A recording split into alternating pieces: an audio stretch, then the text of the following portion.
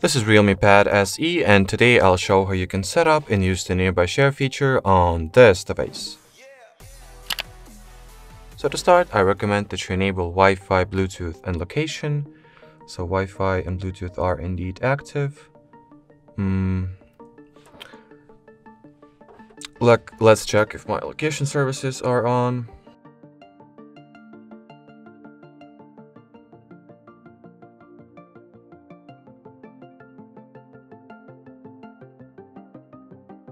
Yep, it should be enabled.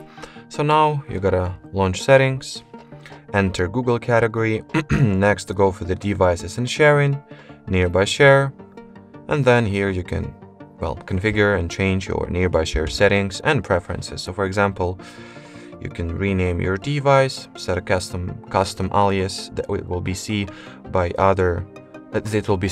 other devices in the same network. So here you can manage your device visibility,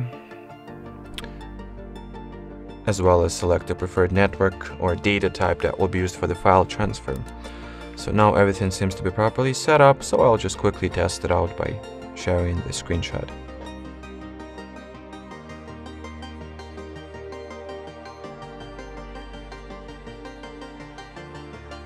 So as you can see, the picture was both sent and received successfully, so that will be it for this video. Thanks for watching, and bye-bye.